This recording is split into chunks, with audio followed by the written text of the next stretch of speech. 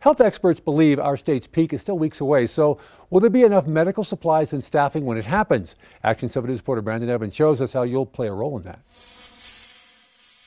This is a study that some health experts are using to project states' peak times and where they're going to be as far as supplies go. Now, this one says New Mexico will need about 130 ventilators and will be short 35 ICU beds.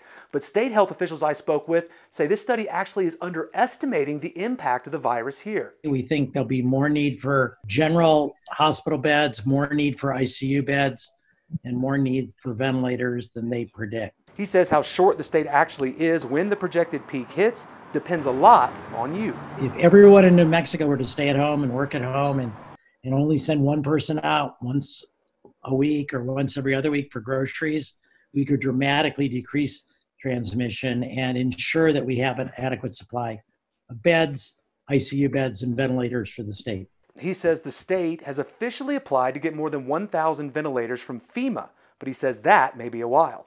Our understanding is the federal government is dispensing emergency equipment in what you might call a just-in-time sort of manner. So while we are trying to prepare and get the equipment we need, we know that the first requests to be filled seem to be in states where all of their ventilators are already full. Well, he says even if the state has all of its supplies, when the peak happens, he says staffing could still be an issue.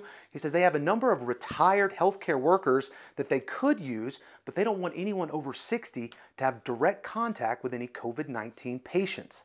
Reporting, Brandon Evans, KOAT Action 7 News. Scrace says to prepare for what's to come, the state is now looking at potentially bringing in nursing and medical students and having them forego their final months of training in the field and place them out there dealing with patients.